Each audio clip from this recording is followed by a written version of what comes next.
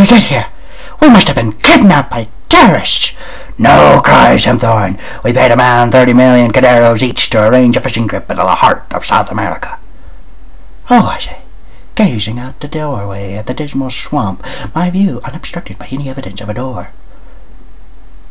The heart, you say? It seems more like the— Never mind that, cries hempthorn. We have a bigger problem.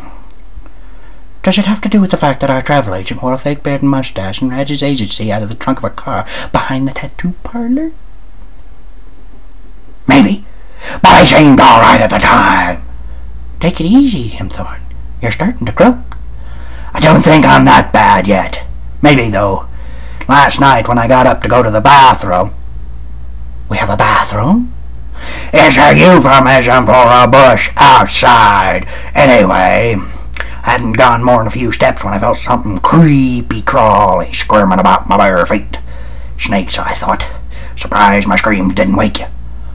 Oh, I heard screams, but I thought they were my own. Something resembling a 5-pound bat had perched upon my knee. No, the screams were mine. Anyway, when I came to, I realized I was crouched in a window about 7 feet off the floor. We have a window? Yes, it's very small and difficult to crouch in. But thankfully the proprietor of the camp had thoughtfully removed it of any glass. Otherwise I might have been cut to pieces.